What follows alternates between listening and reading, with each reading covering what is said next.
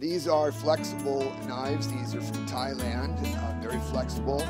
Take my V cutter and just make a series of upside down V's here. This is rhubarb, my favorite thing to play with. I'm going to cut this piece, and this little fellow needs a little something for his head.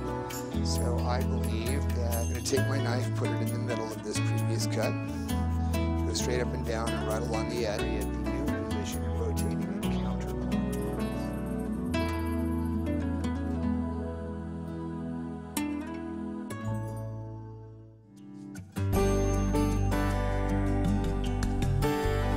Hi, I'm Chef Ray Duey, Certified Executive Chef of the American Culinary Federation, and today I'm going to introduce you to my world of fruit and vegetable carving.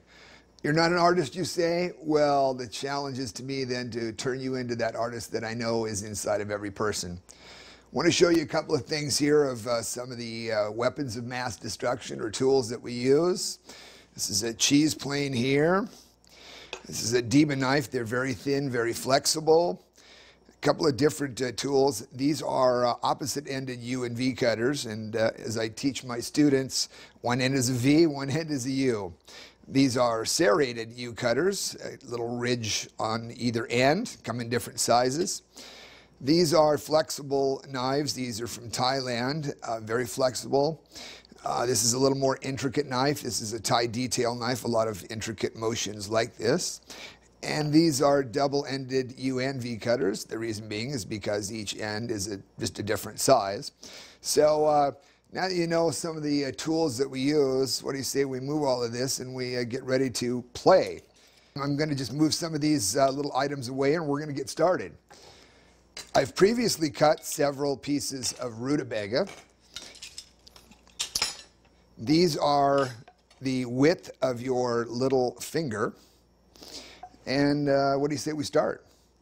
I'm going to take the U cutter and I'm just going to make a circle straight up and down. I'm going to go halfway through this slice so that I'm making essentially a belly button.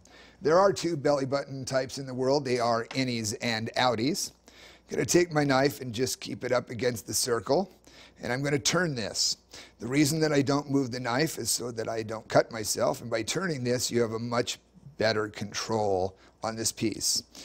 With there being two types of belly buttons in the world, innies and outies, what we just did is we turned an innie into an outie.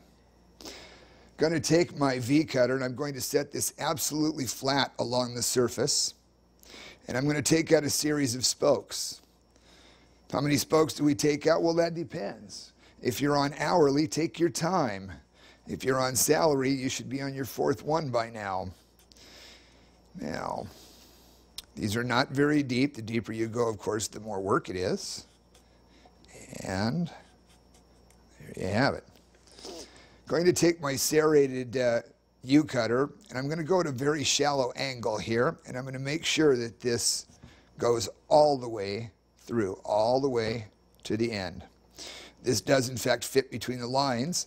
And as you do this, you want to make sure that these cuts touch one another, which they are doing. If we did this right, in theory, this should in fact come right out. And let's see if it does. And it does. There is the root vegetable.